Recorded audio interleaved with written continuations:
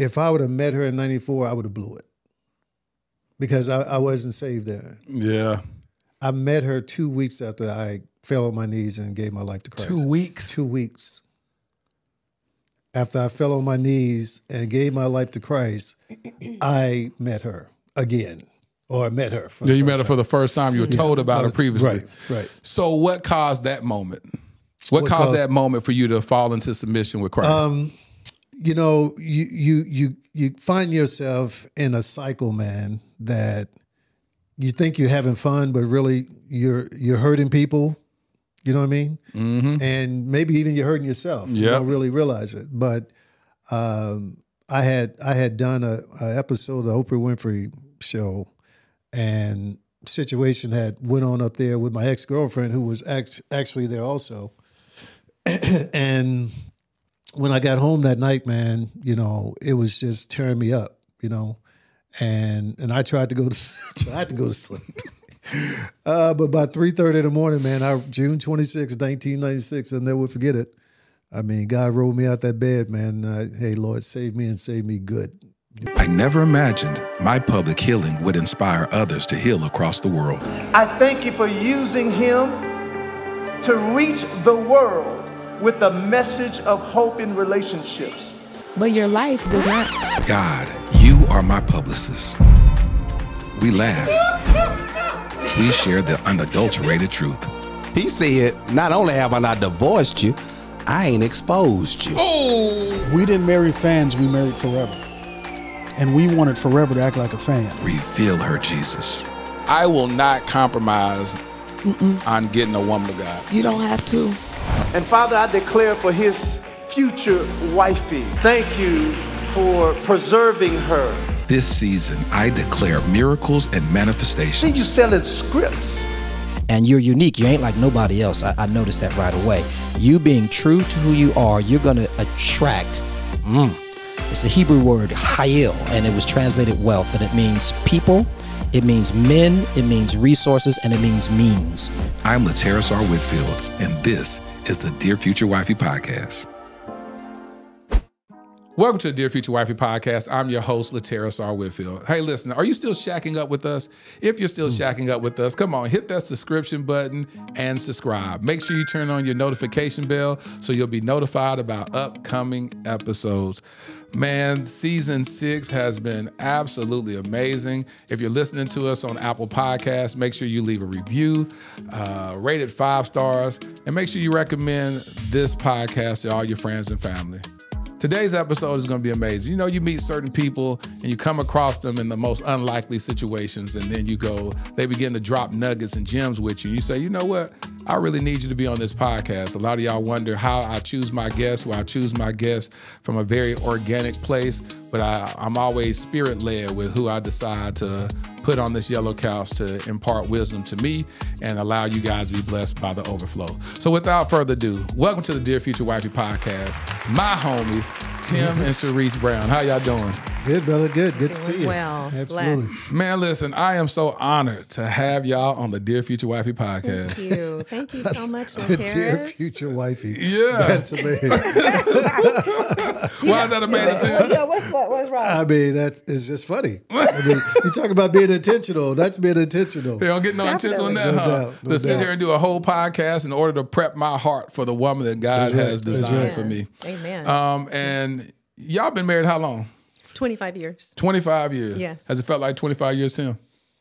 No, it really hasn't, man. Really? You know, it really hasn't. You know, I think that because of our lifestyle of moving around and playing in the league, and you know, because when you're playing, there's like a different marriage, and then when you That's retire, right. it's another marriage. You know, and you live in California, you live, you know, up in Oakland, and you live in L.A., and now you're living back home in Dallas. So I think from that standpoint, it hasn't felt like 25 at all, but that's the idea, right? I mean, to find somebody that you're not going, oh God, another day. Here you go again. You still here? You don't want that. But the interesting thing about it is that most guys and most marriages aren't able to weather that transition from coming from the league and then now transitioning to a typical normal life. So how are you guys able to transition? True. That's very true. You know, I think we transitioned because we didn't have to change that much. Woo! You know what I mean? I think the way we lived, while I was playing wasn't much different than, besides having to go to practice, and do those things and travel. I still do a lot of traveling, but the lifestyle really didn't change, and who we were as a couple really didn't change, So I think from that standpoint, because God blessed me to do a lot of incredible things in the football world, but when I came home, I wasn't like, hey, baby, you want to watch this film? Let me show you what your boy did. You know what I mean? Yeah, man, you ain't gonna believe this one. You ain't gonna believe this one. You know what I mean? It wasn't that type. I didn't come home going, oh my God, let me, and her the same way. You know what I mean? So I think from that standpoint, when you have this life that's like this, yeah. When there's a change, but you're still like this, still constant. you have the opportunity to keep going. I agree. So, Sherice, I said I would like for y'all to name this episode. And what did you say? If y'all's life was a movie, what would be the title of it? And what did you say would be the title of this episode? And I said God's divine plan. Why you say God's divine plan? Ooh. Let me start with why I can say it was God's divine plan. And so before I met Tim, I had read a book called Knight in Shining Armor. And of course I had dated in the past. It just wasn't, I knew it wasn't who and what God had for me. So this book basically kind of lined everything up on how you should live your life according to God's plan. Okay. And that is to date him, give him your time, and it's almost like going under construction with him for about, I think it was like 90 days.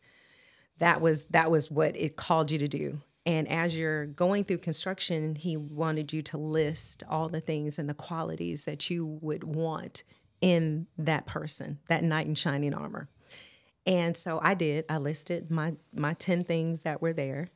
And it said, by the time you finish this book, you would have met your knight in shining armor. Really? Yes. It says that. It says that. It's by P.B. Bunny Wilson. And the crazy thing about that was, when you read stuff like that, you have faith and you trust God, but you're like, okay, right. You be like, okay. Never thinking along those lines though. Yeah. Never thinking. I just wanted to go under construction. I wanted to date the Lord, and I wanted God to get me and prepare me for who he had waiting for me, that he was preparing for me. I like that. So that's how I know it was God's divine plan, is because there was that 90 days, and then they had like a graduation afterwards. And Tim will go into our story of how we met, but Tim was at that graduation with me. He was at the graduation? Doing what? Sitting next to me. You went to the plan too? No. At the end, I had at the met very him. end, we had met. Him, so, and I invited him. Hold on. Y'all gonna back this thing up. So you ain't heard the best of it yet, but go ahead and ask your question. Hold on. So why were you at the graduation? Were y'all dating already? No. I invited him. No, because I just met her, and it was time for her to go, and she wanted me to come to the graduation. And at what point how long have y'all been knowing each other for you to invite him there? Oh. Not long, maybe like a couple of months. Because what would that have been? No. It wasn't even, maybe not even a couple of months, because we met in July, and that I had to go to be training like, camp. Yeah. So that had to be after training camp. Yeah. I mean, it had to have been like weeks. Why did you go? Oh, because I knew I was going to marry her. Okay. All right. Because that's why I went. Okay, hold on. You're taking me too fast, Tim. Yeah, I'm going to take you back. All right, take me back. Let me take you back. Yes. So all this happened in 1996. Okay. In 1994, hear me. Mm-hmm. I had a teammate to walk into the locker room and say, I met your wife last night. In 1994, it was towards the end of the season in 1994, he walked into the locker room and said, I met your wife last night. And I was like, okay, well, tell me a little bit more. He was like, well, she's fine. He said, check. Check. Of course. Because if you don't start there, we don't have a plan. Conversation's over. Conversation's over. What do y'all mean by that? You know, if you start with everything else first, then I know, like, bro. It can't be nice personality. No. It can't be she loved the Lord. After that, yes, it can be. Wow. But he went on to tell me that she was a great cook. That was another check. Obviously, she loved the Lord. That was a double, triple check. Yeah. And she was very good, around people, which for me was a really big issue because I've been in so many situations where you go into a party or whatever with somebody and they latch on to you. Yeah. Don't, where you going? You know what I mean? And, so anyway. So you need a woman that can also go and work the room as well. Absolutely. Yeah. Without me being there, right? Yeah. But then I'm like, hold up, bro. If she all that. Well, you ain't got And he said to me, no, she too good for me. That's what he said. Yeah, that's what he says. No, she too good for me. And I was like, but Chet, just, it was my boy Chester McLaughlin who unfortunately passed away 10 years, after I got married or whatever. But I was like, Chet, bro, just tell me the real story. Yeah. He was like, Tim, I'm telling you the story of Chet. Because this was before Christ days, right? I know it, yeah. So it's like, bro, just tell me the story. Yeah, tell me what done went down. And we'll be cool. I'll meet, And he kept saying, he was just laughing like, Tim, I'm telling you. And I was like, bro, I can't believe you're doing me like this. I mean, you and I are boys. We don't hung out. We don't did some things together. And you gonna lie to me like, And bro, that went on for a year and a half. A year and a half? Were you not believing? Yeah, I'm not believing. And look. And he was dating other people. Oh, yeah. Oh, yeah, of course. Okay, let's put that out there. This is before Christ days, so it's still on. He a star football player. It's still on.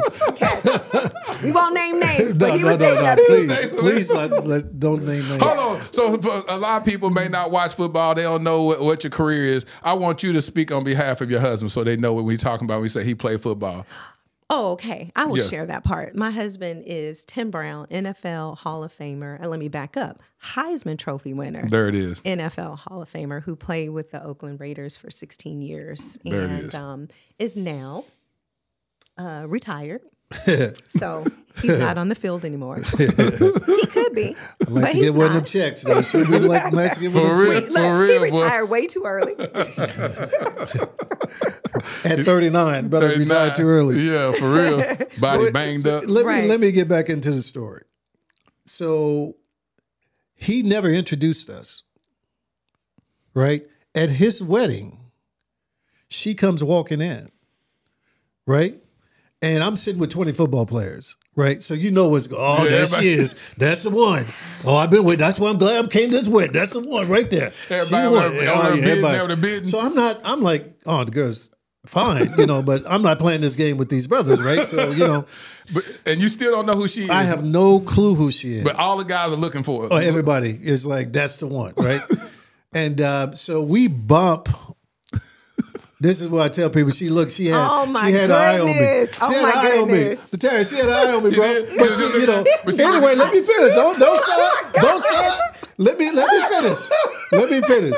She had an eye on me, so she bumped into me. And we were both getting like a cranberry orange juice or something. Oh my God, it's so amazing how a husband has his version and a wife has her version. Let me tell my story. Let me let him tell his, then I'm going to come back and tell you my version. Let me tell my story. So anyway, my story is I turned around and said, hey, what can I get you to drink? Because that would be the manly thing to do. She's going to tell you otherwise, which is going to sound like she was hitting on me. But I'll let her tell that story. So anyway, but this is what happened. Chet had us sitting together at the table. On purpose. And just so happened, by the time I got to the table, the only seat was by her. And go figure. And we just got into a conversation. And for me, no one else was in the room. Yeah. After a few minutes of just conversing with her, it was like, this is different. This is different than I've ever experienced before. Yeah. And I remember I had to leave that night because my mom's birthday was the next day, and I flew home on a red eye or something. And so I was leaving the reception, and I went up to Chet, Now Chet he was 6'5", 350, right? He's a big boy. And I was like, bro, man, who is this girl, Sherice? And literally, he grabs me, boy, that's the girl I've been trying to get you with. I was like, bro, Like look, a year and a half. let me tell you. And I told him then, I said, bro, if I had met her 2 months ago, this would be a double wedding right now. I'm telling you that right now. This would be a double wedding. But anyway, now let y'all tell her. Go ahead and tell your story. Go ahead and tell your story, Please let Sherice. me tell my version. How you were hitting on me. Go ahead. First off, I wanna hear this. I was not hitting on him. Let's just get that stand. Let that be stand correct. Okay. Okay. So fast forward, or let's rewind back. Let's rewind back before we fast forward. So Chester was a mutual friend of ours. Of course, he was Tim's teammate. Right. I met Chester through my dear friend Angie Allen. So we all would hang out. I catered. Like I do now, cooking, and sometimes I would cater for events, and Chester would always say, girl, how you learn to cook like this? And you this young. And I'm like, hey, when your grandmama cook, your mama cook, it's And where are you from? I'm from, so I was born in Phoenix, Arizona, but I'm from LA. I moved to LA when I was like 3 months old. So my roots family, are both in Phoenix and California, but my whole, upbringing was in California. So, Chester was like, hey, I want you to cook, for this event, blah, blah, blah. I would cater, and he would always say, such and such want to talk to you. And I was like, I'm really not interested. So I would do my catering, go in another room, wait till they were finished so I could clean up and take everything out. And he's like, why you don't want to date anybody? And I was like, it's not that I don't want to date anyone. I said, I'm just not interested in any of your friends at all. Like, none. So you had no desire to date? No, not an athlete, because I had dated someone who was, and that was not good. It was just not good. The typical. The typical. And I was in corporate America, and it was just like, that wasn't my thing. And I had friends who dated athletes, and it was just this stereotype that, they went through things. And I was just like, I just don't see my life, and I don't want to go through those things. And so, not calling anybody out. It just was, that's not how I want to live. It wasn't your preference. It wasn't my preference. And so Chester would always say that. And I think now when we look back on it, I said, Chester was testing me to see, was I going to try to get with dude, then get with other dude, and, or whatever. And, they were all, of course, NFL players. And I think at that time, he must have been testing me to go back and let him know, no, I found her. He kept updating me. He did. I saw your girl last night. She looking good. Da, da, da, da. I saw your wife last night, not your girl. I saw your wife last night. Yeah. So, he just felt strongly that was your wife. Yeah. I mean, really Chester and I had an incredible relationship, because not only were we football players, trying to be church folks, and it's a very difficult thing. Yeah. And, at the same time, he was going through trying to get married and, all that. So we were going through some things during the same time that really got us even closer than just teammates. So he knew exactly what I was looking for. And he knew that she checked all the boxes for me. And really? Yeah. So I always say, man, you gotta check the company that you keep. Because when you have, Kingdom brothers alongside of you, they can check your blind spots. Oh, for sure. So they're able to say, oh, I seen her. You know what I'm saying? And of course, that's the first thing a brother gonna go, well, if she's so great, why you don't want her? Right. But for him to be mature enough to be like, it's not mine. That's for you. You know what I'm saying? So that's a beautiful thing. Yeah. So go back to your story now. What happened? So now let's go to this wedding that we were invited to. So I was invited to the wedding as well. And I went with my girlfriend, that same girlfriend that actually knew Tim as well. And we're at the wedding, and we're standing in the line, Lateris, because the wedding's over. So the reception, we're at after, how they're starting the pre-reception thing. So it was outside Hayes Mansion in San Jose, California. See, I know all details. She said, I got the details. And there was like an outside little bar. So my girls and I were in line, and I turned around because he was by himself. He was by himself. He wasn't with anyone. And I turned around and asked him, I said, hey, would you like for us to order your drink with ours? And that's just me being friendly. He says I'm flirting. But okay, I'm going to give him whatever he wants to call it. And I turned around. How many times have you been trying to get something and some girl turned around and said, how many times did that happen? It don't happen. Never. It does not happen. Never. It did. And look, the bad part is, Lateris, my girls can back it up because they were like, yeah, you turned around and asked him, did he want something to drink? And then he said, well, what are you drinking? I said, oh, cranberry, da-da-da. And he was like, oh, I'll have the same. From that happened, and we went our separate ways. He gets the timeline a little, Well, let me ask you this. Let's go a little deeper. Up. When you saw him, were you initially attracted to him? No. I wasn't doing it for that reason. I was just really, he was standing there by himself. That was it. So I'm being real. So when y'all had that conversation where he said nobody else was in the room, did you feel the same? So as we're having that conversation, because that's at the reception. Right. Because his timeline is a little different. So he had already gone up to Chester and said, who was the girl? And then he got to, how did you end up at that table at that reception then? What do you mean? How did we end up how y'all sit together? How did we end up sitting because together? we all had numbers that we set at the table. And how was it just happened to be that you and I ended up at that table? We didn't have a seat number, but I think that's sort of the God's divine plan. Because somebody could have sat there. Now, hey, she didn't tell you about it. The night she was eating my cake when she was sharing my cake with me. Hey, you want some of this cake? That is not what? Did you not? Girl, y'all wasn't sharing cake? No, let me tell you what happened. That carrot cake, girl? He asked me. Would I have carrot cake now? I think about that thing. Carrot cake ain't gonna never be the same, huh? First off, carrot cake is his favorite cake, not mine. And we were sitting there having a great conversation. I will totally give him that. We were having such an awesome conversation. It's rare that you meet someone and you can just connect that quickly. That's how you know. That's why when I'm telling you the steps of God's divine plan, I already know it because, just our conversations and what we were speaking about was just right in sync and just understanding. And you got to remember, I'm an LA girl. He's a Texas boy. Yeah. So it was, and normally that does not come together. Why do you say that? Why do you say normally? Normally it just doesn't. But let me tell you what the connection was, and that was Christ.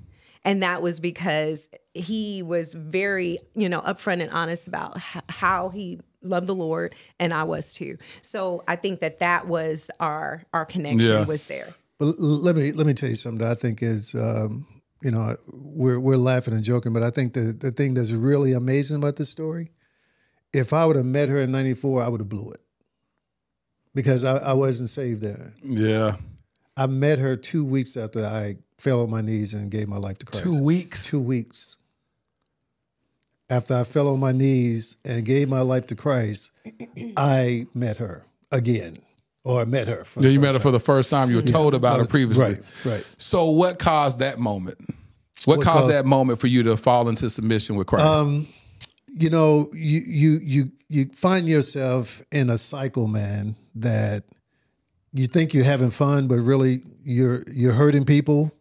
You know what I mean? Mm-hmm. And maybe even you're hurting yourself. You don't really realize it. But I had done a episode of the Oprah Winfrey show, and situation had went on up there with my ex-girlfriend who was actually there also. And when I got home that night, man, it was just tearing me up, and I tried to go to sleep. But by 3:30 in the morning, man, June 26, 1996, I'll never forget it. God rolled me out that bed, man. Hey, Lord, save me and save me good. June 26, 1996. Never will forget it. Mine was December 22nd, 1996. Oh, well, okay. Yeah. All right. That's when I rededicated my life to Christ as an adult, and I was 18 years old. Okay. Yeah. Okay. And it was like, I haven't looked back ever since. Yeah. So them dates, man, those I call it your spiritual birthday. No doubt. Yeah. No I doubt call it about my rebirth day. Rebirth. No doubt. Yes. Yeah. Yeah. So I think, that's really the amazing thing about this story when I think about it, because I know what my mindset was. Man. I knew exactly what I was going to be planning, what I would have planned to do, because I had done it 100 times before. Exactly. You know what I mean? And the plan works. She said, and wow. I tell her, I tell her all the time, girl, you lucky. Because I'd already seen her. You ain't running no plan on me. You ain't running no plan on me. You ain't running no game He here. said, I run plays for a living. And get paid well running plays. Paid well. He said, I did tell him that. I was like, I would not have been. And that's why I would have blown it. That's how I would have blown it. Look, I mean, to me, I think when I look back on that and I realized that, man, this could have happened. Yeah. But now, Yeah. you know what I mean? So much more. Yeah, it, because I was, if I would have saw her then, I would have just saw, wow, Yeah. what I can get, what I can do, you Yeah. know what I mean? But when I met her and, to continue the story a little bit, she waited, a couple of days to call her brother, playing that game. You know what I mean? Like my breath was stinking. I'm gonna tell that version too. You know what I mean? But finally, when she called me, we talked for like eight hours. You were happy when she called with you? Yeah, absolutely. I was like, by the time you called, I mean, I'm saved, but I'm just saved. I'm just saying. I just came to the cross. The guy's still working on my patience. But no, and I mean, every night, man, we were on the phone 7-8 hours. Yeah. While you were planning lead? This was right before I went to training camp. And then, of course, when I went to training camp, we had to cool out a little bit. But yeah, man, I brought her to Oakland for one of my boys' birthday. Well, she was up there and he was having a birthday party. And this is really when it sealed it for me, because this was our first outing together. That's what you really find out. Just so happened that day, my knee was jacked up. I mean, I was having all kinds of problems. I had a little limp. I had this guy that walked by me, weird cat. If he walked in here right now, you'd be like, Tim, why were you dealing with this cat, right? I mean, he was one of those cats, older gentleman, older brother. And he walked by me, and then he tapped me on the shoulder. He said, hey, brother. He said, your right knee is bothering you, huh? And I was like, who are you, bro? What do you know? Because, it wasn't in the injury report or anything. He's like, no, man. He said, this is what I do, whatever. And he said, I just need to pop your knee. And I was like, no, bro, ain't nobody touching my knee, right? And but my knee was hurting so bad, I was like, okay, bro, So I told her, I say, I'm going to go, I'll be right back. And I thought it was going to be 2 minutes, but it ended up being about 15. And then at the end, I mean, the brother popped my knee, brother. I never had another problem with my knee. So that brother, I hired him, and he was with me until I left Oakland 6 years. Retired. Come on to the house. Hey, yeah, Sherice, yeah. I know he weird, but he'll be all right. He'll be all right. He'll be all right. Let Doc in. Let Doc in. But I started to freak out. I was like, oh my God, she's been out there 15 minutes by herself, She don't know anybody. Yeah, I'm coming out like, oh my God, where is she? And bro, I saw her like, laugh. So I just like stepped back like. And just watched. Oh my God. You know what I mean? And I was like, man, what did you feel in that moment? You saw her socialize. You saw her feeling a part of this in this unfamiliar atmosphere. What did that say to you? To me, it just felt like she was a complete enough woman that she didn't need me to be there by her and just to, okay, you okay? Let me take your hand. Let me walk you over here. Let me do this. You know what I mean? And complete enough woman, man. You know what I mean? And with the lifestyle, again, it's not like I do a lot of partying or did a lot of partying, anything of that nature, but we're going to be in situations where there are going to be people around, and I may get pulled away. Yeah. You got to be able to hold your own, because, I can't be there by your side to direct every conversation and do all that for you, you know what I mean? Yeah, and I never had to have that conversation with her, ever. And to me, that was so huge, man. Then the sister going to put some food on me, bro. I'm almost, I had turned 30. I think I had turned 30. Yeah. And I had never had a girl to cook for me. That's what I was about to ask. Because were you normally pulling women that were more on the surface level? Like were you dating women that were, because you said you never had a woman cook for you. At that time, how old were you? 26 or 27. And you was cooking like that. 26. You turned 27. And you were cooking like that. Oh, yeah. Yeah. And so you never had a woman do that for you at that time? Oh, no, I didn't just cook. I made him a candlelight dinner. And he said he had never had anybody flashbacking right now. make him a candlelight dinner. I was like, what do you mean? I thought it was like he was joking. I'm like, he's 30 years old and he's never had a woman. He said, no, not a candlelight dinner. I've never had a woman make me dinner. No. And I was really blown away. And some brownies or something, but never a piece of chicken. Can a brother get a piece of chicken, please? Some macaroni and cheese. Macaroni and cheese, hamburger helper. I'll take it. I'm good. Oh no, give me some. and wait, but I didn't. I did Cornish game hens, wild rice, brisket, new potatoes, green beans. I mean, I like awesome. At really 26 years old. Oh yeah. Oh Yeah. Oh yeah. I'm giving him I wanted him to taste and enjoy the candlelight dinner with some sparkling Martinellis. Yeah, you got it. No, it was. So what did that mean to you then? I just, again, being a Texas boy, you like to be able to eat, meat and cornbread, you know what I mean? And, knowing that she had the ability to do that was, just another box, man. You checking off all the boxes, and I think from that standpoint, everything that I was feeling was being verified because, everything I thought she was proven to be that. So at what point did you believe that she was your wife? Well, I think I told her the first time we talked about love that I loved her before I even met her. Because there were things that I wanted in my wife that I loved way before I met her. And it just so happened I would find this in one girl, that in another girl, this and maybe that in another girl. But she was the only woman that I had met who had everything that I wanted. So I think those qualities, instead of me going, all right, well, she all right, let me just take this 1.5 over here. I don't need all 4 stars. I take a 1.5 stars. We can make that work. We can make that work for a lifetime. Right. He's two. Oh, she got 2 stars, man. I know I can make that work. And you find yourself in those situations. And there was one time when I was 25 where I was thinking about getting married to somebody who I hadn't known that long. And, God just revealed, and even before I got saved, it was just like, how you do things and you say, and people just, slip up and they do something or say something, and all of a sudden it's like, aha. That's what I needed right there. Deuces. right. But no, man, I think that, everything just went literally.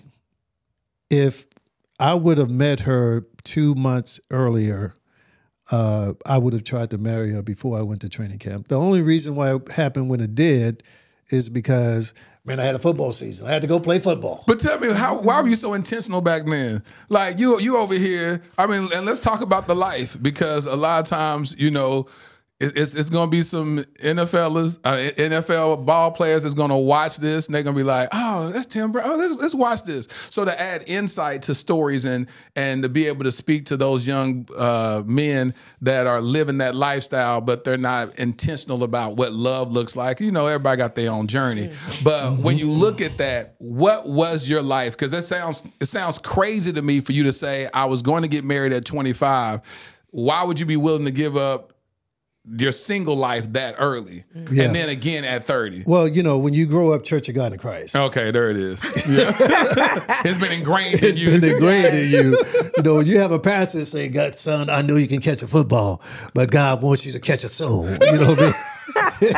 You know what I mean? When you have a pastor, that's all he, and you truly believe, and I know to be a fact now that, God blessed me with a lot of talent, but it's like my pastor would say, he wants you to turn that talent around and bring it back to him and help him in some way. And it's not that, when I would meet girls, I'd be like, you gonna marry me? It's not like I was a creep,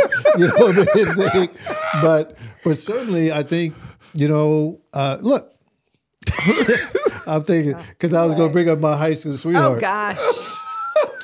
Bro. You gonna marry her? Bro. Of course. I had plans that, hey, I told people, hey, I'm going to go get this education from Notre Dame, come back home, be a deacon in the church, and marry my high school sweetheart. That's what I was going to do. You ain't going to play professional football? That wasn't a part of it? That was, but. And wore matching T-shirts to the state fair with their names on them. And he took it to Notre Dame with him. You took it to Notre Dame with you? I took with the T-shirt with I love her name on the. You was walking around wearing it on campus? Proud. Sporting it. Proud. But bro, she dumped me. She dumped me at the Heisman ceremony. At the Heisman ceremony? Well, yeah, because she's that night after I won, she basically told me I had to make a choice between her and football. Oh, So that's deep. Yeah, it was really deep, but I felt bad for her because I knew that she didn't understand what was happening and the emotions of everything that was going on. And we came back to Dallas and we tried to work it out, but she was really adamant that she wanted no parts of that lifestyle. And I mean, it worked out. I mean, she's well. Clearly, you got Sherice. hello. Worked out for me. Say that, Lateris. It worked out for me. It worked out. Wow. But anyway. But so she told you to choose between football and her. Yeah, again. Did you make the choice? Did you actually say I choose football, or you just didn't answer the question? I didn't. Not that because I knew her well enough to know that she was a very emotional person. So I wasn't gonna go there. But yeah. So I mean, this all ties into the fact that I probably would have married her. Yeah. I probably would have because that was my mindset. That was the goal. And then I can, I don't have to worry about, mama looking at me, the pastor looking at me. I didn't have to worry about all that. But so after that point, did you just go wild out then? Did you be like, all right, I'm going to embrace this lifestyle full? For the most part. Yeah. For the most part. Yeah. Go and tell that. Yeah, go and tell that. I have a son, Taylor, who's 34, what I mean? I tell people I left Notre Dame with more than a Heisman and a degree. I left there knowing that I was going to have a son, coming 8 months later too. But no, I mean, that's, being in LA, man, it was just a moment, what I mean? And, I was with Eddie Murphy one time and he asked me what kind of car I drove. I said, hey man, I got this 928S for a Porsche. And he was like, Tim, you keep catching footballs. It don't matter how good you look or not. And you driving that Porsche, you're going to be all right. You're going to be all right. So, and in a rare moment, he was dead serious. He wasn't joking. He was like, don't worry about it. Don't worry. You're going to be all right. Just keep catching them footballs and driving that Porsche. You're going to be all right. Oh, my God. So... And you was wise advice from the one and only Eddie Murphy. But so I'm sure he doesn't remember that. But obviously, I only met him that one time. I was hung out with him that one night. And you was all right though, huh? His words came. Yeah, look, man. I mean, let me ask you this, because this is an important question. I've never asked anybody this. Speaking to our queens, why do you feel that these women are drawn? It seems like the most obvious things, of course, the money. But when you look at women that are attracted to players based upon their money, you said just a car. You just driving a car. It has nothing to do with your character. It has nothing to do with your intentions. Has nothing to do with anything. And they're happy just having whatever piece of you that you're offering. What would you say to them? I think because as a man, you can see that very clearly who they are. Yeah. And because they present themselves that way, you treat them that way. Yep. You know what I mean? It's a situation like, okay, you want the car, you want to drive in the car, whatever. And for that, you're going to do what? All right. I mean, that's just even exchange. That's just even change. I mean, that's just how it was, and there was no way. I mean, you went to certain events with that person, because you couldn't take her to this event because somebody else may have the same deal with her. Oh goodness, that's true. So you have to be careful about that. But so you got to be careful about that. You got to be. Hey. He said somebody else might have the same deal with right. Oh, because you already know there's some stories, right? You already know that, right? Yeah. Now, but look, man, from what is so amazing, man, is that, you're going through all that, and I never forget, and I'm turning the corner here, brother. You could take me back wherever you want, but I was about 25 years old, 24, 25. And I got this nice tri-level condo in Manhattan Beach. You know what I mean? Tri-level. Oh man, I'm 25. I just came back from my knee injury, man, a couple years, and I'm making a Pro Bowl that year again. I'm back, so I'm back. Yeah. And man, I'm standing in the mirror brushing my teeth, And as clear as day, I hear the Spirit say, Tim Brown, when are you going to do my will? And I'm like, almost like I heard a voice, you know what I mean? I know I'm the only one in the crib. I just left her and let her out the door, so I know she ain't there. Lord. And man, that moment started my fight back to, fight to get to the point, and I didn't want to be like, I'm just, I'm cold turkey, And it took me four and a half years, man, to really make the change the way I wanted to, way I needed to. But, and all those things that I had gone through, how God was just taking them out of my life and taking this out of my life and showing me, bro, look, Tim, is the problem that you think this is all you? There it is. Is that the problem? There it is. Do you think you went to a high school in Dallas, Texas that won 4 games in your 3 years on varsity? Ooh, that was not good. 425-1. But you think that, and you got a scholarship to the University of Notre Dame. God. Let's go even deeper with that. Let's talk. The only reason why Notre Dame saw you is they came to recruit another kid from Skyline High School, Dante Jones, who ended up playing middle linebacker for the Chicago Bears for 10 years. And that night, you had 4 touchdowns, kick return, a punt return, long catch, a long run. You played 27 years of football. The only time you scored 4 touchdowns in the game is when Notre Dame came to recruit somebody else. But you think this is all about you. Teach, King. Teach, King. Oh, boy. You think is that the problem? I've been setting you up your whole life for me, not for, these, what's going on in LA. That's not what I was setting you up for. Teach. And Teach. man, it takes a very mature mentality, man, to get there. Yeah. Because you're dealing with a situation where everybody's saying, "Oh man, you're amazing. You're great. That's great. Yeah. You playing great football. You got 3, 4, 5 women. You got da. Oh man, you get heralded for that. And but in your mind, especially your spiritual mind, when you understand, man, I'm getting farther and farther away from where I need to be. Ah, that's good. The fight back, bro, is real. That's good. Because, the temptations don't stop. No. And actually get stronger because the Bible says you cast out a demon, comes 7 times stronger. Right. So now it comes with a vengeance. And Yes. you're like, what in the world am I? Exactly what you like. Yeah, Yes. exactly. You're like, oh, wow. Well, thank you, Lord. Is it Right. Lord? Devil? Which one? I'm going to give God glory. Got to be Jesus. You got to be a heavenly angel, girl. You got to be. And it's just the cycle that keep pulling you in. Yeah. And so your journey, have you always been a Christian? So yes, very much so. I think when I think back on everything, when I share my story and kind of tell you a little bit more about me, I heard the Lord speaking to me as a little girl.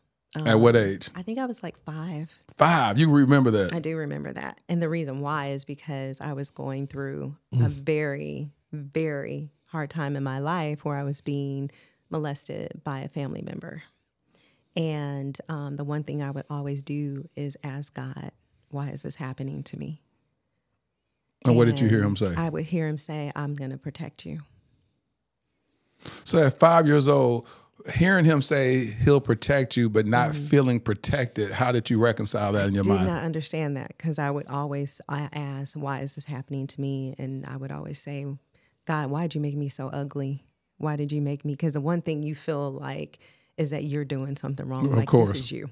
You've made, and the ugly part of it, and I've come to understand that, it's just because you feel ugly because you think it's an ugly thing and you can't explain it at that age. And my molestation started even younger. I was like 3 when things start happening. And people like, how do you remember that? How do you remember 3? But I just remember being young, and I know that I can tell because the molestation would happen. I don't like to use the word rape, but the molestation would happen at my grandmother's house. Well, at my grandmother's house, there's a particular room that I would always be in, and I still see the room to this day. And I was a little girl. I mean, I was a itty bitty girl. I didn't start school until kindergarten until I was 4 because we were put in school early because we were pretty smart. So it was happening before I started school. That's how I can tell you the age. Because someone asked me that, well, how do you remember? I'm like, I can associate it with what was going on in my life at that time. And I started kindergarten at 4 years old. So, and it was before that at my grandmother's house in that particular room when that started happening to me. And it started with like fondling and everything. And then, of course, it went further.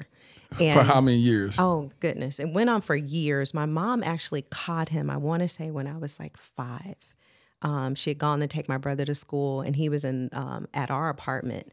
And my mom walked in and had me on top of him, and then he threw me. And my mom knew exactly, of course, what was going on.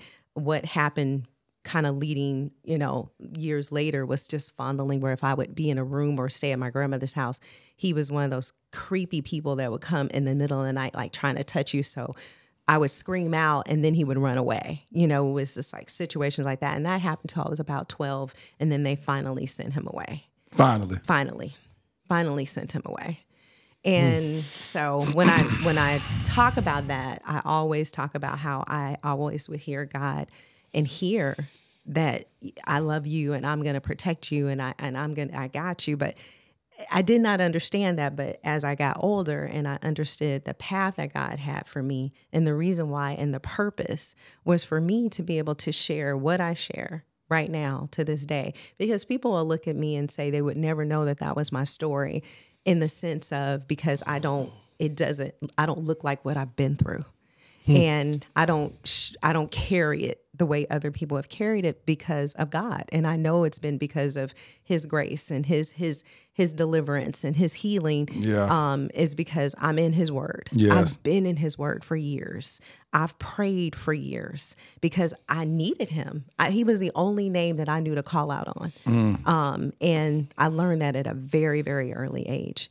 So salvation came for me, of course, at 18, but rededicated my life again at like 21, just because of things that you go through, same kind of stuff. You live your life and think this is the way, you're supposed to be living because this is what the world, what society deems as normal. I had girlfriends saying being, a virgin or whatever, you're 18 and what? Like there was something wrong with that. So I'm in my mind, well, gosh, maybe there's something wrong with that. But that's just because of just society, just our world and what, people feel like is normal and what is not normal. But God has always said that I was his. And these are things I knew. I knew this from the very beginning.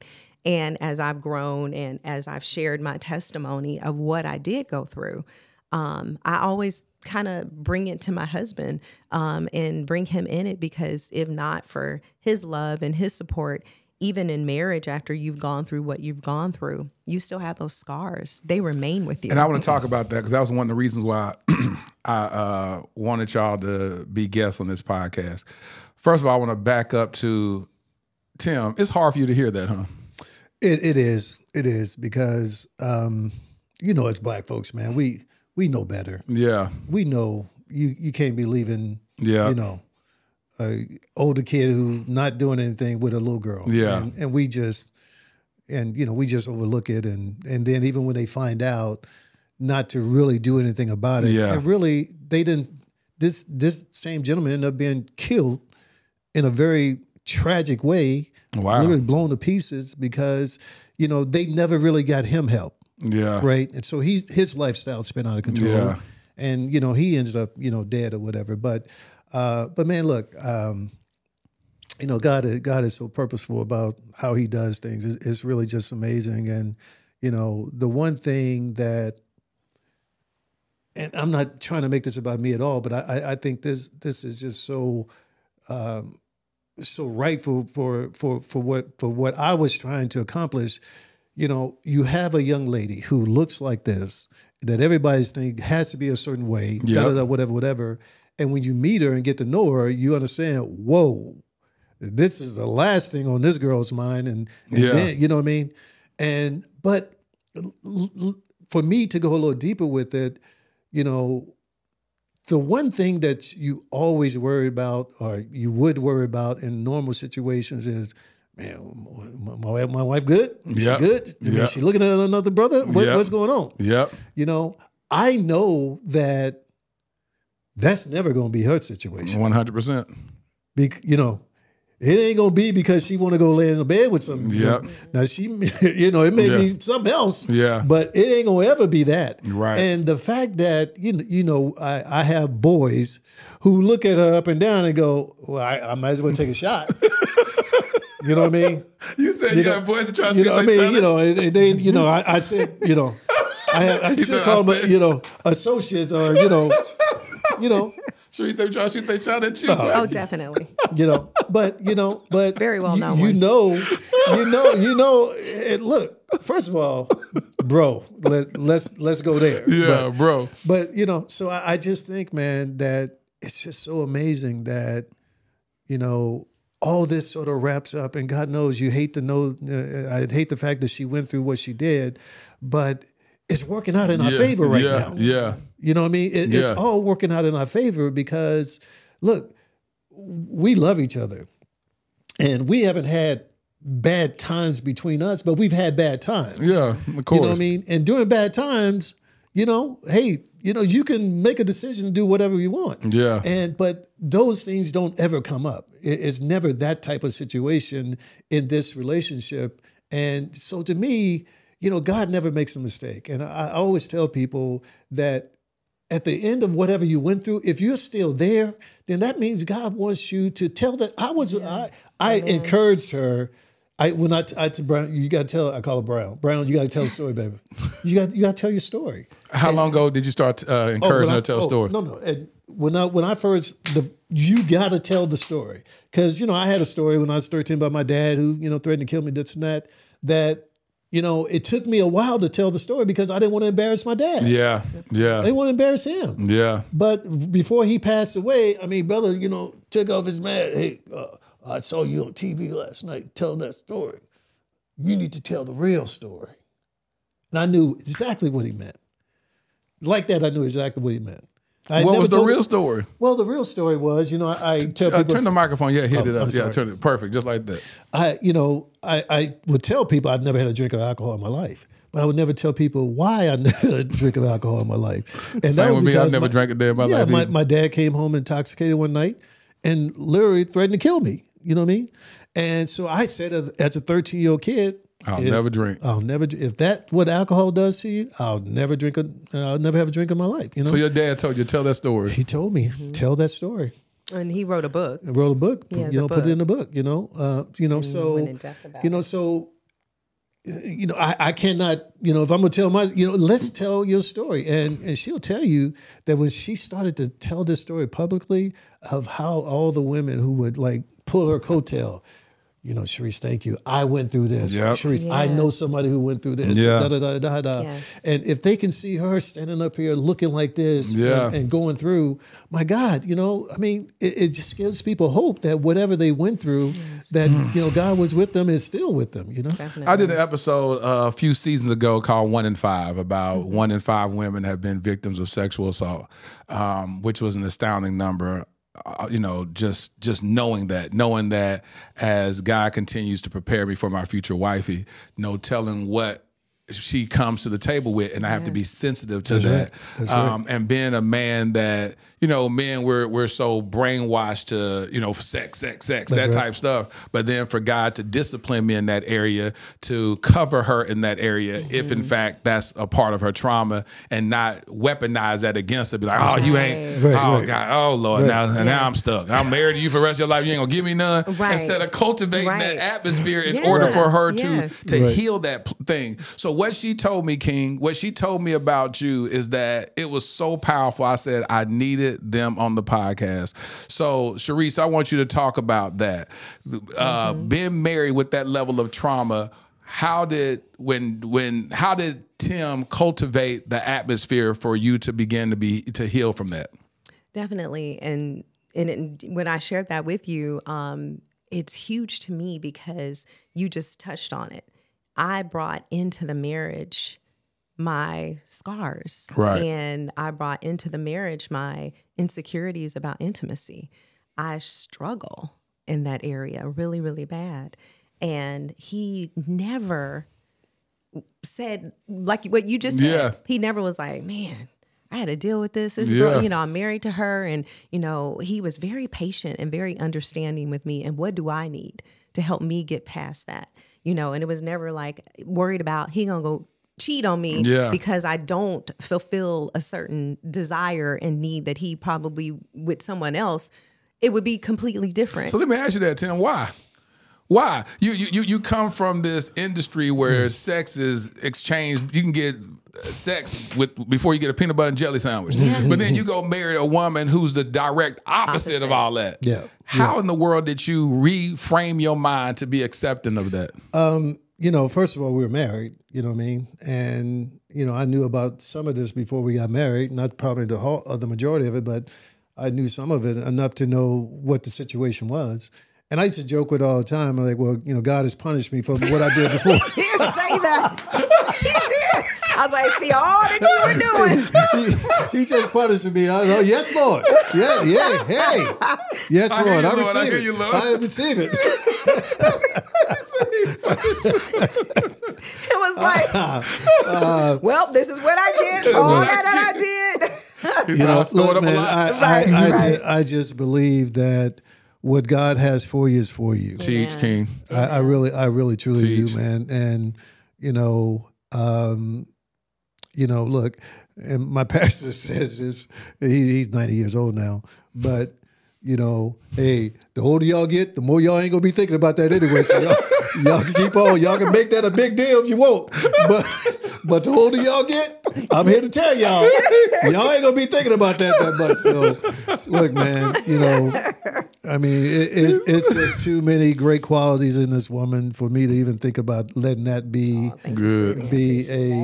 an issue that I could even think about allowing to interfere with what we have going, man. So, that was helpful. But that was helpful for me. Yes. I mean, it really, really was, because I think I even shared with you as, I had my intimacy problems, but even when I went to have my children, the damage was done. Yeah. And I went into preterm labor with our first daughter, and then struggled to get pregnant again. And God blessed us to have twins 4 years later. And even with that, bed rest, because dilated cervix that will never close, things like that. So even that, layer upon layer. The one thing he did touched on, and he talked about him getting killed. Let me tell you about this man. So my uncle, who was my molester, was killed, and we buried him. And not only did we bury him, we've raised his daughter in the house with us. So, that's how this is nothing but God and God's plan and God's purpose and how He's going to use you. Y'all finna God. And how He's going to the level of forgiveness, boy. Yes. And that's what people would ask me all the time. Well, how? I said, God. He forgives us every single day. We can repent. We can ask for forgiveness. I don't know if he even, in the time he got murdered, the way he got murdered, it was very, very brutal. His daughter was with us in our pool swimming. I think we got a phone call and we were told what had happened. And, wow. She was with us, had been with us. And, we flew to Phoenix and took care of it like it was our brother, How? Because I know that's what God would want us to do. Tim, how? Well, I knew she wanted it done. If she didn't want it done, it probably wouldn't have been. No one in that family could have talked me into doing what I did. But when she looked at me and say, I need for you to do this, then it was, it was a done deal. Because it's hard for you to even listen to it. So how did you go to that extreme? Yeah, it was hard for me to be around him when he was alive, for sure. But certainly in no way were we happy to see him gone, especially in the brutal way that he was taken off this earth. But, I think at that particular point, all that is behind you. The man is gone now, and you got a family here, 2 sisters, 2 brothers, and they have a really big family, especially in Phoenix, and you got a mess. Nobody can come up with anything, And, so look, I mean, that's deep. When you think about all that, it's like, that's, but again, that's just God's grace. Yeah. No, it is. It truly is. That's what happens when it just passes all understanding. It's like, it don't even make sense. It's Exactly. like, why did this happen to me? Yeah. But then you Right. use me to be the person to help facilitate what kind of sick joke is this? Right, Yeah. right. You know what I'm saying? Yeah. But God says, my grace is sufficient. And Yes. that's the reason why God has y'all in this blessed place from a heart position, from a soul position, because y'all are actually operating as the hand and feet of Christ. And that's the biggest honor that anybody, give me a Heisman all day, but at the end of the day, to give me a jewel in my crown. That's what I really want. That's what it's about. And so that blows my mind. And so when you talk about how secure you are with saying he never stepped out on me, why do you feel so secure in that? Oh, I am so secure because the one thing he told me, and we talked about this when we first start. I think were we married or even dating? That was before we got married. He said, first off, I would never cheat on you. And it has nothing to do with you. He said, but it has all to do with my relationship with God. There it is. And the conviction that I owe him. There it is. He says, so I will always love God more than I love you. there it is. So that's why I can say There with it is. confidence that I've never had to worry about that. And even with me, he says, that's not even that's all not, that that's you all- are. Yeah, exactly. So, and we tease each other sometimes because, and I didn't say this, but the divorce rate and what happens after NFL is like 86%. It might even be higher now. We used to host like couples Bible study and all these different things. And we've seen our friends and how they're not married anymore. We can count on our hands how many people are still together. Yeah. And it is so important that marriages last, especially Christian marriages. And even the rate of that, Same. the percentage It's is the just same. as high. Yeah. And it's like, okay, well, if we're saying we made a covenant with God, if we made a covenant with the Lord, then how are we leaving out of the covenant and breaking the covenant? Because not only are we breaking the covenant with him or our spouse, we're breaking the covenant that we made with the Lord. Facts.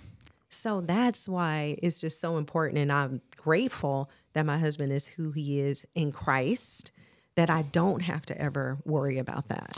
Women who have faced and dealt with sexual trauma, what do you say, Sherice? How did you work through that with your husband? Really, the transparency, number one. You have to communicate and share. Yeah. As much as I don't like talking about it, and I can tell that I'm growing because I didn't have tears come out of my eyes when I was sharing that, with you guys today. I know it's nothing but God and his grace and his goodness and his mercy.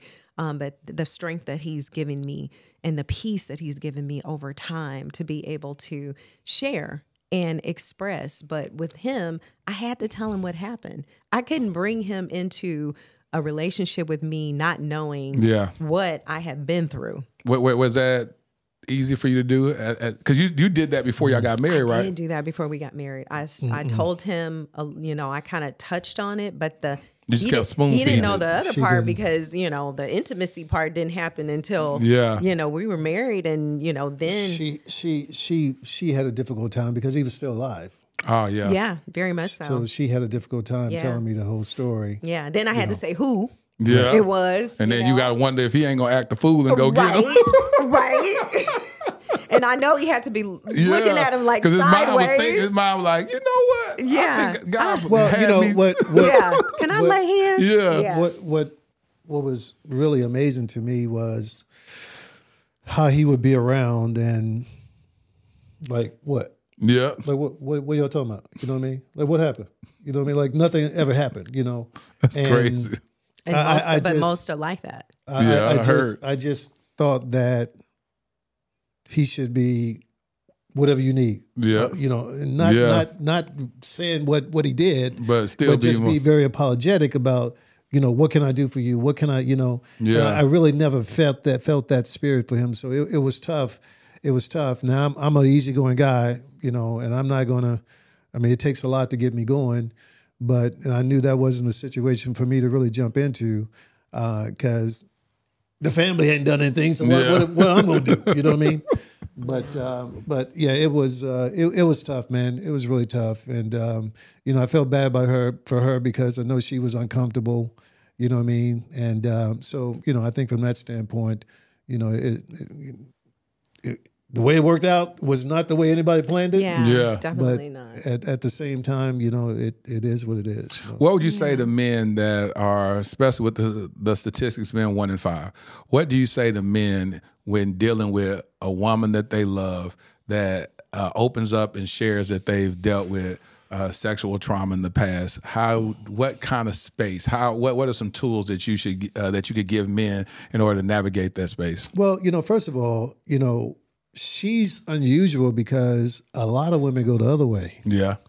They go to promiscuity, because of this. Yeah. And that's obviously a much bigger issue to deal with because, now you don't know what's going on. Yeah. But look, I mean, it's like I said a minute ago, when you look at everything that's going on and all the traits and, all the, everything that she has happening, what that has nothing.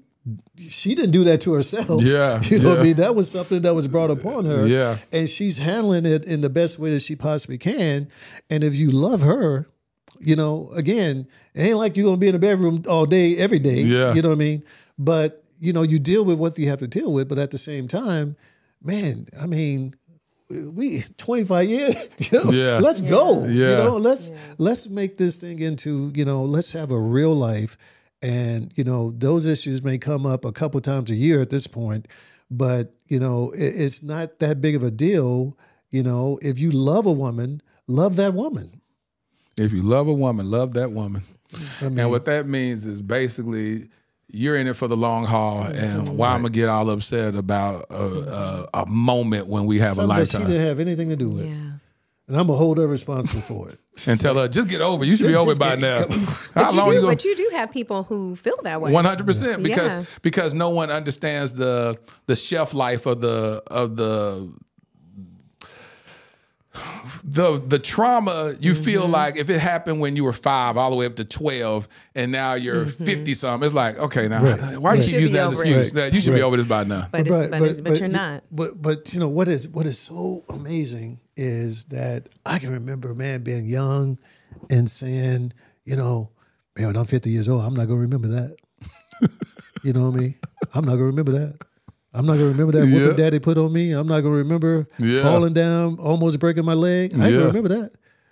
And really believing that. Yeah. You know what I mean? And now I am sitting here at 56 and I recall all that stuff like it was yesterday. Yeah. But if we can recall that, think about that. Yeah. What she's recalling. Yep. You know what I mean? So these thoughts run through my head, and some of you trying to shake out, and some of you go, okay, what happens here? Yeah, you know what I mean? Yeah, and I think that's if you look at it in that manner, that when you're young, you think, oh well, I just won't remember it, so because you don't know better, But to be where I am now, as far as my age, and think about the things that I can remember going back to, I was 4 or 5.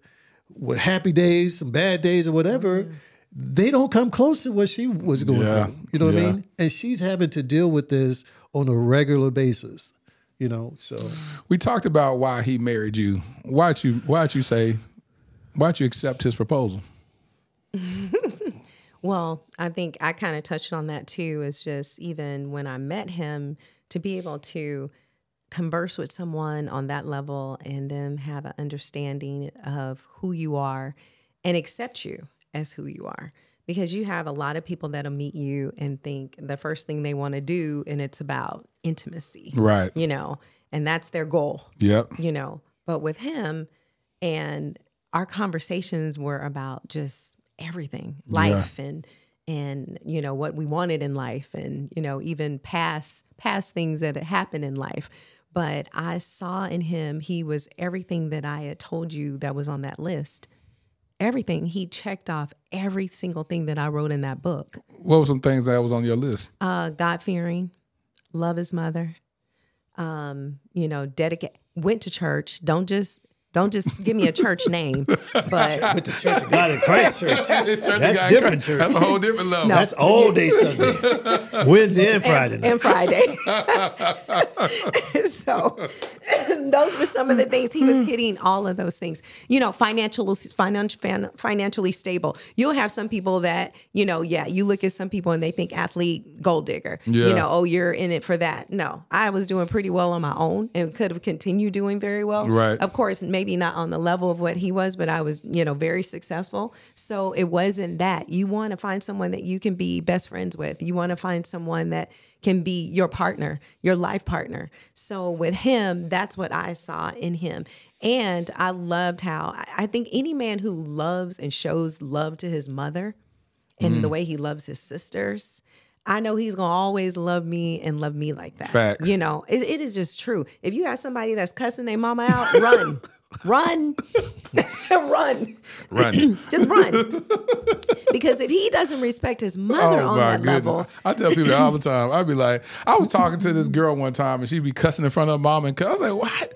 It just shocked me. I said, you be cussing in front of your mom? It's like, yeah, I cuss in front of my dad. I was like, they don't say nothing to you. Right. They're like, well, that's just what we do. And I was like, No.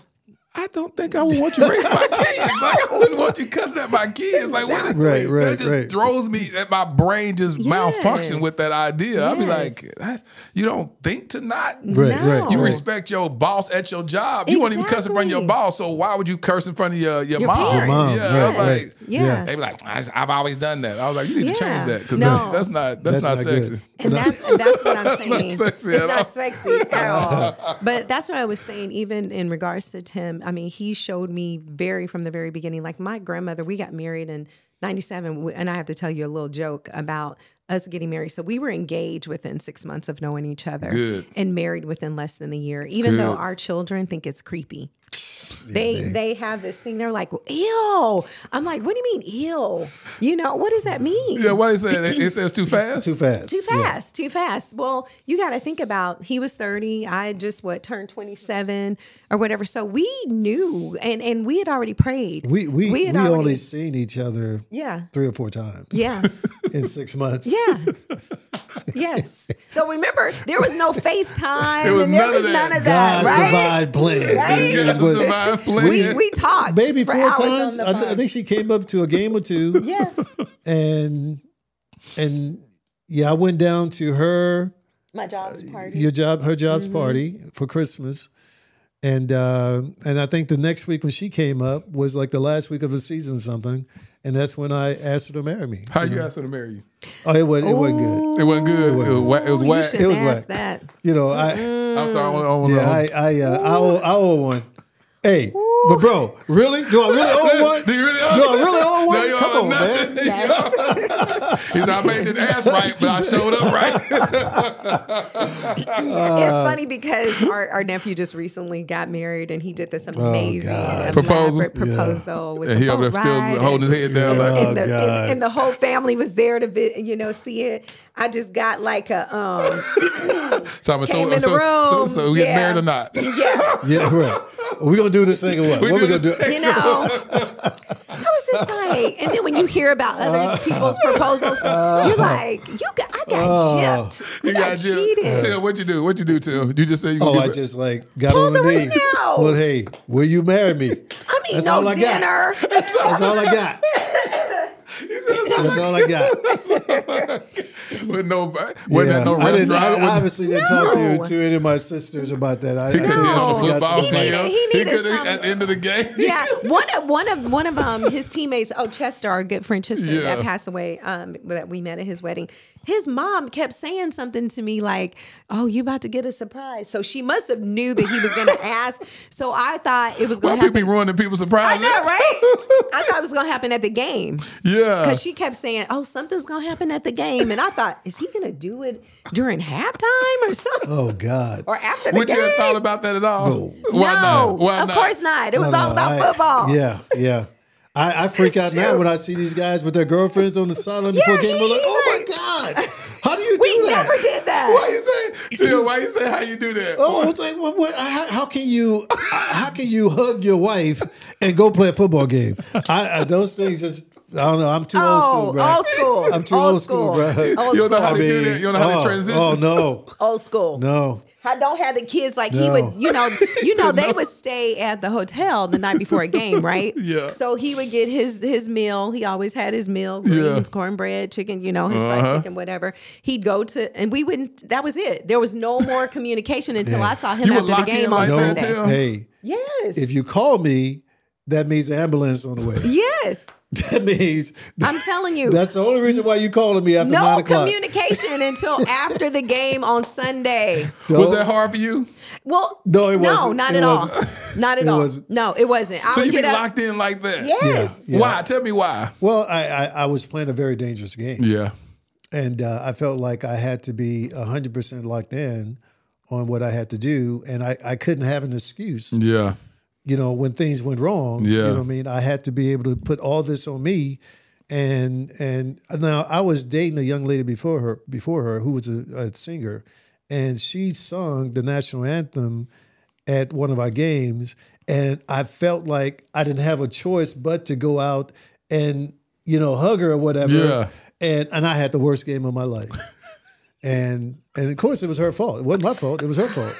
But See, so- blame her, but not I yourself. shouldn't have hugged you. my mind, I just, I relaxed. I relaxed too much. But no, when you're old school, man, my coach used to say all the time, Archell, hey, if your family's all right, you don't need to be thinking about them. Don't be, and that sort of gets ingrained in you after a while, bro. You know what I mean? And Which makes sense. You hit the nail on the head when you said I'm playing a very dangerous game. Yeah. Mm-hmm. And if your mind is just out of it for this, it can be a career-ending injury. That's it. Yeah. And it's like, but at first I was like, gosh, that's kind of harsh. And then when you said that, I was like, oh, that makes sense. Feel like a car crash every time No. you Right, like, No. like you I was good on Sundays. I got up and went to church on Sunday, so I could pray over him, Yeah. make sure that God covered him, and that was it, and then get ready, come back home, get the kids ready, and we go to the game. And you know what? And he was always like this after the game, in one piece, no injuries and everything else. So I knew that, we were doing So the worst that ever happened to you is your knee? so I tore my knee up in my second year in the league. So I missed 15 games that year. Doctor told me, man, you may have 3-4 years, because of what they had to do surgery-wise. But, man, I practiced every day 15 years straight, every day. I missed the Every game day. because they held me out because I had a little sore hamstring. Even though I practiced all week, they kept me out of the game. But 15 years, man, I didn't miss a practice, so And the doctor gave you 3. gave me 3. But Yeah. that's God's sort of divine prepared plan. me. What's that? God's divine plan again? Yeah. God's divine plan, man. That's it. I mean, what man says is just that, what man says, but God is always going to have the final answer. I'm trying to tell you. Final say so, man. And, I think for me, towards the end of my career, or when I'm 32, 33, people are starting to say that, hey, you may have a chance at the Hall of Fame, yeah,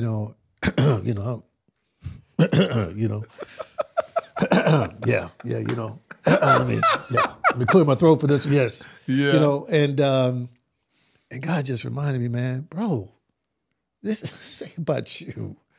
This ain't about you. This is my plan. This is what I'm trying to do. You know what I mean? So, look, for an athlete, man, it's very difficult to get there. It's very difficult to get to that mindset because, man, I'm the one who's getting up every morning going to work out. I'm the one watching what I'm eating. I'm the one, making these guys miss. I'm the one. The one. I. Yeah. You know what I mean? And so, people, even the guys who, hey, I want to thank my Lord and Savior Jesus Christ. Yeah, they just throw it out as They a just look. throw it out there. Yeah. You know what I mean? And but to be able to live this thing, man, in that environment was so real because, I had guys by the time I'm 34, 35, literally could have been my kids. Yeah. You know what I mean? Yeah. And, they're coming to the league and like Mr. Brown, calling me Mr. Brown or Grandpa or whatever. And, He said, Grandpa. and they, I've never heard you curse before. Well, that's because I asked God to take that out of my life. Well, what do you mean? I was like, bro, I used to curse out everybody. Coaches, teammates, the referee showing up got it. And they were like, you're lying. No, bro, really. Head coaches, position coaches, quarterbacks. He's a condition coach. I mean, you know, you that was just what you know, but I realized I couldn't serve God and have that and be cussing out people. Cussing out people, you know. And I met him after. You met him after? Yeah. But you know, was that something important to you, a man that didn't curse? Oh, definitely. Yeah. Yeah. I grew up with that. And I had that locker room cursing mouth. Yeah. Which is a little different than regular cursing. Is it more vulgar? Oh, absolutely. Yeah, absolutely it is. You know, absolutely. Yeah, and you know, that's one of those things, man. That you know, my son was in church with me today. Taylor came to church, okay. And the preacher was saying something about you know, cursing, and Taylor was like, "Dad, you got to curse somebody out every once in a while. You got to." He's horrible. He's so bad. He's trying to be a bad influence. He did. He was like, "Well, I just got to curse somebody out every once in a while." Dad. No, he does.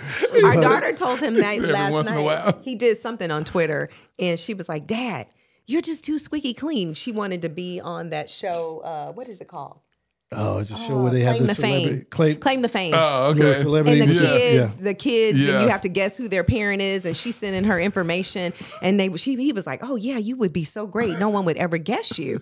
And she didn't get. They already picked the people for the upcoming season, and she was like, "You're just too squeaky clean, Dad." It's like, dang. You gotta be a little controversial every once in a while. You need a scandal or two. You need a scandal. His agent used to say that. You need to just hit Sherice one time. I promise you. You did Push anyway. her down the flight of stairs. Push her down the flight of stairs. Just go off on her in an elevator one Then time. get in front of the camera. Well, you know what happened was. I was like, you know, you would get all kind of endorsements. Why isn't that crazy though? It really is. It is Because there's some sad. truth to it. It's like, It is, but it's sad. sad. My agent back in the day would get letters, and he would show them to me from companies, maybe big companies, who would say that there's no way Tim Brown can be as clean cut as he appears to be. And we know as soon as we sign him, you know, them skeletons coming out the closet. We know. And it was really amazing, man, that people really thought that, you know, what they saw wasn't real, or it's not real, you know, because... Did a lot of endorsements? Did you miss a lot of endorsements because of that? Yeah. Oh, yeah. Because they assumed that it's too good to be true? Yep. That is crazy. Yep. I mean, I had one, I'm not going to, you know, say names here, but I had started a shoe company. I had my own shoe, right? We were selling shoes in Foot Locker and, you know, J.C. Penney's and places like Athletic Express. And I had a big company, big company, to fly me and my brother and I think my agent up to the office, right? And we're sitting there having a good time. They got their PR people, they got their marketing people, and the president of the company is sitting right by me. I'm sitting here. He's sitting at the head of the table. He hasn't said a word the whole time, and we're going around, this and oh. And they were like, "Oh my God, this is going to be great! Not only can we do commercials with you, but we can, you know, have you in a corporate office where you can, you know, do something, And oh God, this is going to be great." And the guy turned, and I don't remember their name, but I remember his name was Jim. And they was like, "Hey Jim, you haven't said anything." And this cat looked at me and go, "Yeah, I want to know who you are." And at that time, I think I'd been in the league 4 or 5 years. I was like, "Hey, I made 3 or 4 Pro Bowls. And I said, I'm 4-time Pro Bowler Tim Brown, you know, Heisman Trophy winner. That's who I am." And they were like, "Ah." And he was like, no, I'm dead serious. I want to know who you are. You couldn't possibly be the person that you're purporting yourself to be. I didn't know what purport was at that time, but I learned what it was after that. You know, I was like, and then I got indignant. You know, I got a little South Dallas in me. Yeah, you know what I mean? there it is. Yeah. And I stood up. And I say, "Jim, if you want to have people following me, you know, to prove that I'm not who you do that, but you're going to be wasting your money. I'll tell you that." And all this market people like, "Oh, you're like, hey, myself, you know." And man, you know, I missed out on a 5-year, $15 million contract. Oh God! Back in '93. You know, Over nonsense. because they assumed that you wasn't who you said you was. Because this cat, what he said, what that was really offensive. He said, I could put you in the boardroom right now. You could run my company. And I was like, what's wrong with that? Why is that a bad thing? Don't you want somebody but he educated? He wanted me to be in a box, bro. He wanted me to be in an athlete's box. Yeah. I don't need you trying to be a, you know, a smart Negro. But isn't that sad? That's the craziest thing I heard. Isn't that sad? He said he don't like that. He didn't like I nothing was about like, that. no, I ain't trying to, you know, you gonna take over this company if I let you. And, you know, and probably at that time, I would have been making more money than him almost, you know what I mean? Exactly. So he was like, no. He said, I don't like this idea. No, this ain't the way I'm playing this out. And next year, man, they went and got a cat, man, that was, you know, had all the chains and all, hanging the sagging pants and all that. I was like, wow. Didn't want the Notre Dame graduate. Isn't that crazy? He did say Notre Dame, boy. Well, salute to you, King. Listen, man, one thing that I admire is just, I love getting reference of a healthy, God-ordained relationship. I bring people on my podcast that speak into me first. And then, as I say, allow other people to be blessed by the overflow. And so I'm always choosing people that I glean insight from, wisdom from, building up this village of people that I can just say, oh yeah, I remember when I had them on the Browns, they talked about this and they were married. Like, I guarantee you that, is it safe to say that y'all never ever threw around the divorce word? Oh no. See? I can sense that by just the way how intentional y'all are and how patient y'all are with each other. And so that's what's so beautiful about it. Thank y'all so much for pouring into me first. And a lot of people are going to be blessed by your testimony. You have a major project coming up this weekend. What is that project? Yeah. So when I was getting ready to go into the Hall of Fame in 15, I had a buddy to come up to me and tell me that I was only the ninth Heisman winner to win to be inducted into the Hall of Fame. And I thought it was 30, 40 guys. I was like, yeah, that's what I was assuming. But come to find out that was the case, we added Charles Woodson when he went in a couple of years ago. So there's only 10 guys now. And so it's 10 guys that have been Heisman and Hall of Fame. And Hall of Fame, yeah. So we got together. I mean, two of the guys have passed away. One of the guys is OJ. So he's sort of like, you know, not a part. But the other 7 of us got together and said, look, I mean, we left an incredible legacy on the field. Let's see what we can do off the field. Good. And so we're partnering with some companies. We shot a documentary back in October of 21 that is going to air on Fox Saturday night before the Super Bowl. So it should be an inspirational deal. I mean, I think, you know, guys get to tell their stories. We've never been in a room before. The 7 of us have never been in a room before. Y'all shot this documentary independent of each other. Well, no. I'm saying that was the first time for the first time for the documentary. Yeah. So our little tagline is, more men have walked on the moon that have accomplished the feat of winning a Heisman and being in the Hall of Fame. So that's crazy when you think of it. Yeah, that's absolutely crazy. I would have never known. You would think that there were so many. Yeah. But we want to, you know, again, we're doing a deal with Red Cross this week at the Super Bowl, and, you know, trying to give back, man, and hope to be able to partner with some other companies going forward to be able to do some great things. So I love it. So y'all shot that documentary in 2021 and it's been released this year. Mm-hmm. Of course, that's been by design right before the Super Bowl. Like, that's the most brilliant marketing. Very much so. The best release date ever. Right. Wow. So that's absolutely amazing. How did it feel to do a documentary? It was really good, man. And I sort of got, because I was the one that brought everything to light. Good. So they sort of put me in the executive. So I'm an executive producer. And, I'm asking most of the questions to the guys and stuff. Are you over there interviewing them? Yeah. Right, so I'm the one like trying to get the conversation started, man. But it was great, man. And I have like a personal relationship with all those guys. So it's like talking to friends. Yeah. You know, I mean, I grew up watching Roger and Tony Dorsett, Roger Staubach and Tony Dorsett. Played with Marcus and Charles Woodson. Mm-hmm. Barry and I have been competing against each other since 85, 86. Yeah. And of course, Earl Campbell, he's a Tyler Rose, man. Everybody, everybody loves him. But so that was really a special moment. That's going to be nice. It should be. I know a couple of people who have watched it already, and they're blown away by it. But I'm choosing to watch it with the family. live in Phoenix. We got a premiere in Phoenix that Fox is doing also. So it should be Going good. back to your hometown. Yes. Well, you know, he does his thing and then I have my thing. Oh, that's so, right. you know, I do Yeah. a charity Super Bowl fashion show with the wives and the husbands and But my it's in daughters Phoenix are this walking year. in the show. That's another Yeah. God's divine plan, huh? Always just works. It just works out. It's just his plan, and we're going to be there to, of course, support him. He comes and walks in my fashion show. He'll walk that's me gonna be down. dope. So it's always good. And you know what? It's always great because we're raising money for charity and we're giving back in Super Bowl, host communities. How can So, people be connected? What's the website for that? for off the field NFL players' wives? You will. When I tell you, you got to tap in. We got to start doing some live stuff so people can see this. Yeah, you got to. Yes, I mean, yes. yeah, you got to. I mean, Yeah.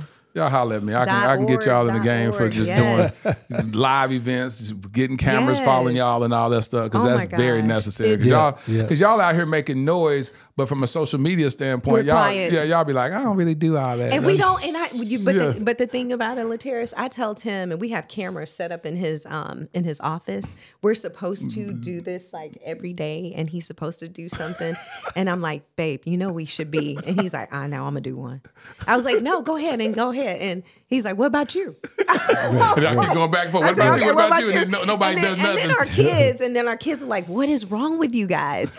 I tell Tim will go and do events here and he'll say, oh yeah, I'm getting ready to go do X, Y, and Z and da da da. I said, well, why didn't you put it out there so people will know? Oh, I think my agent and them, they posted something. Yeah, I they was be like, expecting them to do it all. you can't, no one knows what you're doing unless you do it. And I'm the same way. I'm guilty. We are just so guilty. We're gonna have to and then we my have to fix kids said that. we just old. He said, y'all just old. Y'all don't get it. And y'all don't see the value in it, but you just don't. It's just not a part of your wheelhouse. Yes. Like it's just because as much of production I'm into, I don't vlog a lot, and I'd be like, this year I'm a vlog when I travel. I'm gonna do this, and I have a camera. I'd be like, I don't feel like doing this. I'd be like, I'm taking this camera. One time I went on this trip. I had cameras everywhere. I had a GoPro. I had other cameras. I had gimbals and stuff. I said, I don't feel like doing all that. That's too much work. Wait, the funny thing about Tim is that he takes pictures and has been taking pictures. You already know all the time. Every time I say, babe, let's take a picture. Man, okay, let me take this picture. It's like it's a chore. It's like a chore, and I'm like, babe, but we have to have these are memories. Or, then we can, and I'll post it on social media, and I was like, or he'll send it to his people to post for him or whatever. And he's like, send me that. I'll send it and let them post it. I'm like, dude, you could post several times a day, all the stuff that you do and that you're involved with. It'd be And they want you to, but And they like, want you to. Oh, I forgot. I'm and then the kids are on him. Dad, you should already have such That's what you gotta get when I your forgot kids to do take a it. picture while I was receiving the Heisman Trophy. I'm sorry. How did you forget to take a picture? What are you doing? I'd be at big events, man. Like, oh yeah, I probably should have taken a picture of that. Yeah, that would have been nice. You just get one of your kids and you get somebody else to just travel with y'all and just do it. Their whole thing is to capture it. Right. And that's what I end up doing. I start recognizing my deficiency because I can do it for other people all day. Of course. But then for myself, I'll be like, I just don't feel like it. Yes. And so now when I travel, like this month, I'll be going to 3 locations. I do my church at Word of Truth this Sunday, letting y'all know that now, at Word of Truth. Then I go to Norfolk, Virginia to do Healing Word Church. And then Toronto, Canada, and all these are the live podcasts. We'll be going to do the live podcast. Nice. And at the end of this month, it'll be a Galentine's event. And so I pay a guy to travel with me, and that's all he does is just do that. See, I that's said, what you got to do. Yeah, I said, because there other ain't no than way. that, you're not going to capture At those all. things. And then you want to be in the moment. It's like I also know that I want to be present in these moments. That like, hold on real quick. Let me, Yeah. So now, what was you saying? Right. I'll be wanting to just be present. You capture it, and then at the end, we like, wow, we got all this amazing footage. Definitely. But then the other problem is I don't go back and edit it. So I done captured all this footage. I'd be like, I should be doing something with that footage. So that's the other problem I got. So and you were right when you just said have the kids do it. But let me tell you, they're so busy. Like you said, you got to have someone else. Designated you got to hire for it. someone that's designated. That's all they do, and they love it, and they'll do it. Because our kids, I'll send them something. Edit this for me. Oh, okay, Mom. I get it back a week or 2 later. By then, the moment's done. The it's moment over. gone. It's like over. it's gone. So are y'all active on y'all social media accounts? Y'all respond? I do. I put something out last weekend about the Notre Dame offensive coordinator leaving. Oh gosh. And it went over well as far as I'm concerned, but as far as I'm concerned. Yeah, for about an hour that night, I just sat there and responded to people. And good. So I do that every once in a while. Okay, so you should respond. That engagement is going to be amazing because I'm telling you, y'all going to get a lot of engagement from this podcast. Y'all going to start seeing a whole lot of followers. People going to be like, oh, that blessed me. Sherice, your story blessed me. Oh, my God, King. I love what you said, Tim, about this. Hey, I'm dating an NFL player, and this is what I'm experiencing. He's going to get an influx of all kinds of stuff. Yes. And it may get a little overwhelming, but take your time and respond because they're going to find so much value, and they're gonna just bombard you with praise because a lot of people are extracting different gems that were dropped in this episode, and like it's gonna be amazing.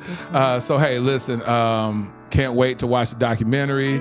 I bless your fashion show. Amen. I want that to be absolutely amazing. Thank you. I speak blessings over y'all's marriage. I appreciate that, brother. It's just a beautiful thing, for people to have an example to see what it looks like to honor God and to honor God with your marriage. That's just absolutely amazing. So hey, y'all give it up for the Browns, y'all. Ladarian thrusted suddenly into Child Protective Services in 2015. My nephew, Black, a boy. The likelihood of being adopted outside of kinship, slim to none.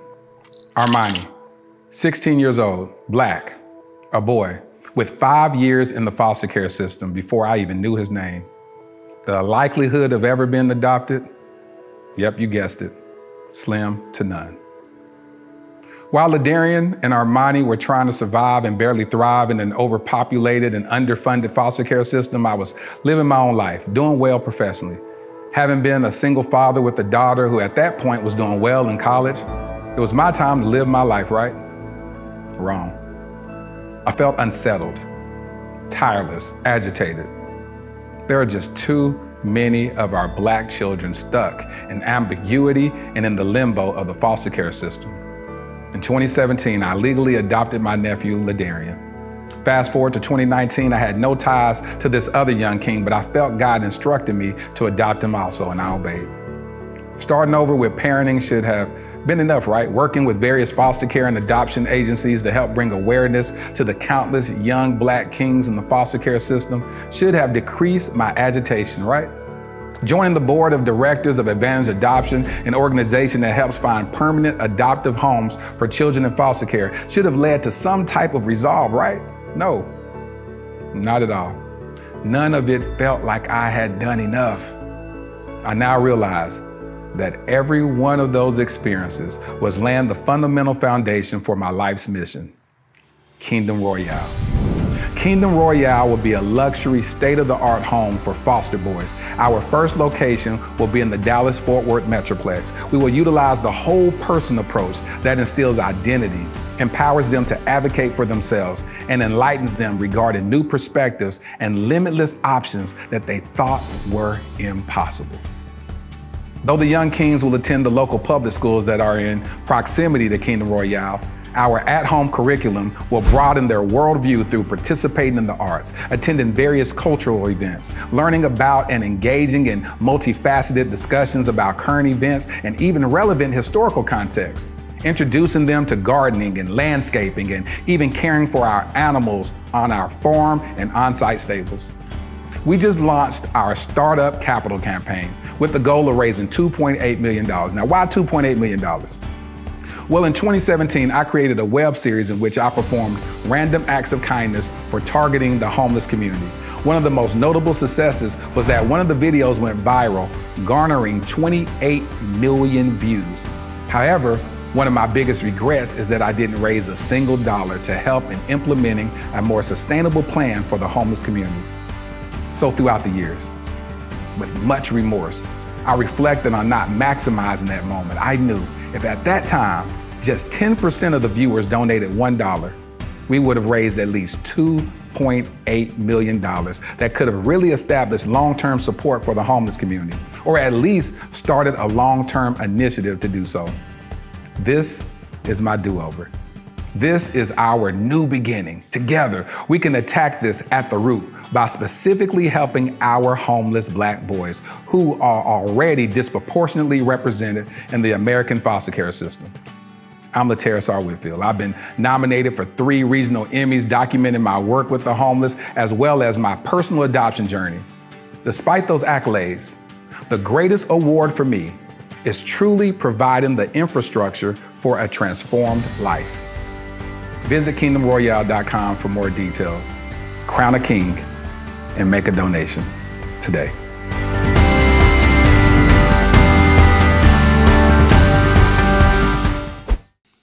Wow. God is so intentional with the people he brings on the podcast. The Browns are absolutely phenomenal. Oh my God. I love it when I see a man loving a woman properly.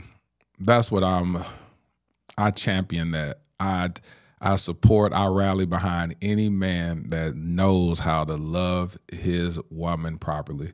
It's not some cookie cutter thing where you try to. I remember early on in my younger years, I used to think that every woman, I used to call it the tennis bracelet theory, that every woman wanted a tennis bracelet. And so I would just, as my income increased, I would increase the carat weight of the tennis bracelet. And then I started saying, you know what, I'm gonna start loving a woman on an individualized basis, find out what her needs are, and accommodate those. And so I love how Tim Brown said, you know what, this is a different type of woman. God is trusting me to love her properly, and he rose to the occasion. Salute you, King. Salute you, Sherice, for being open and receptive to receive love, because it goes both ways. You have to be willing to receive love as well as return it. Shout out to y'all, Browns. Here's my favorite part of the podcast as I speak to my future wifey. Dear future wifey, walk with me. Stroll along Marital Bliss Avenue as I sprinkle your face with delicate kisses while reminiscing of our journey to I Do. Let's cross over the bridge of troubled waters to remind the enemy the weapons he formed against us didn't prosper. Grab my hand and take this left on Forget the Exes Boulevard. As Philippians 3:13 through 14 advise, we left those things which are behind and continue reaching forward to those things which are before. We are pressing towards the mark for the prize of the high calling of God in Christ Jesus. Look ahead. There's Righteousness Boulevard. Stand on the inside as I walk on the outside, closest to the street. I've always treated you righteous, and you've reciprocated the same. We've spoken to each other with honor and respect. It's one of the core values of our love. We've arrived at a crossroads. One direction says forever lane, and the other forever drive. No matter which path we take, we'll always spend forever with each other. You are my destiny. I love you, beautiful. Your future hubby. I hope you enjoyed this episode of the Dear Future Wifey podcast. Remember, be lit, live intentionally and transparently, and don't stop loving. Make sure to subscribe to our Dear Future Wifey YouTube channel. We're available on Apple Podcasts, Google Podcasts, Spotify, and Stitcher. We welcome your support. Simply share our podcast with your friends and family.